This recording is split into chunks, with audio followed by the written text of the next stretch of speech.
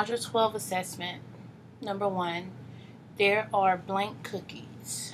There are blank plates. So there are blank cookies on each plate. Okay? There are, let's see, this is 5, 10, 15. There are 15 cookies. There are 3 plates. So that means that there are 5 cookies on each plate. Number 2, there are blank trays. 1, 2, 3, 4, 5. There are 5 trays. Each tray has how many muffins? 6. So how many muffins are there in all? 6, 12, 18, 24, 30. So there's 30. We're going to skip number 3. Let's go to number 4. Angie has 20 cookies. She put an equal number of cookies on each of 5 plates. How many cookies are on each plate? Okay, so Angie has 20 cookies. So they're giving us a total right here. She has a total of 20 cookies. She put an equal number of cookies on each of the 5 plates. So let's draw the 5 plates. We have plate number 1, plate number 2, plate number 3, plate number 4, and plate number 5. She has a total of 20 cookies. So I'm going to divvy up the 20 cookies.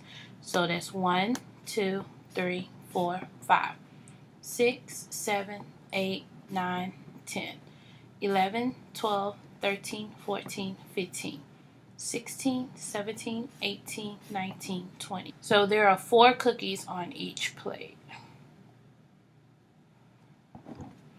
Number 5.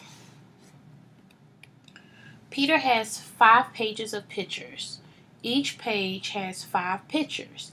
How many pictures does Peter have?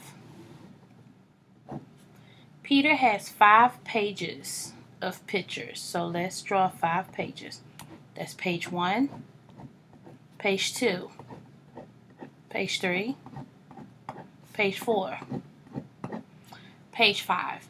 Each page has 5 pictures. So that's 1, 2, 3, 4, 5. 1, 2, 3, 4, 5. 1, 2, 3, 4, 5. 1, 2, 3, 4, 5. 1, 2, 3, 4, 5. So how many pictures does Peter have? He has 5, 10, 15, 20, 25. He has 25 pictures. Number 6. Jamie buys 32 crayons. There are 8 crayons in each box. How many boxes does Jamie has? Well, we can only have a group of 8. So basically, how many groups of 8 can we pull out of 32? So let's see.